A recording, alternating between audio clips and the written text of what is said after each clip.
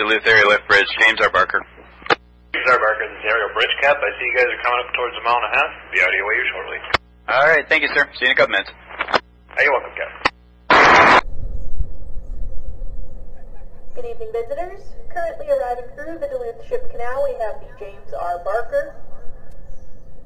The James R. Barker was built in 1976 by the American Shipbuilding Company in Lorain, Ohio. She measures 1,004 feet in length, 105 feet in width, and 50 feet in depth.